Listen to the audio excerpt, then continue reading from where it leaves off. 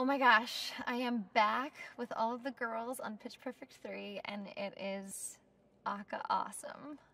No, really, I'm having a wonderful time. It's been really, we're so close after doing all of these movies together that it's really just like not even work sometimes. You're just like hanging out with all of your friends that you know and love so well, and it's been a real blast.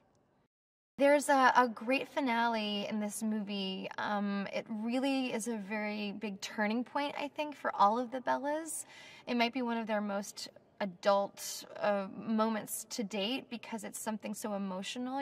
Like we've all bonded, the girls have all bonded, and there comes a time in your life where you have to make decisions to follow your dream or whatnot. And I think that this moment really captures that in a very beautiful way, in a very meaningful, powerful, emotional way.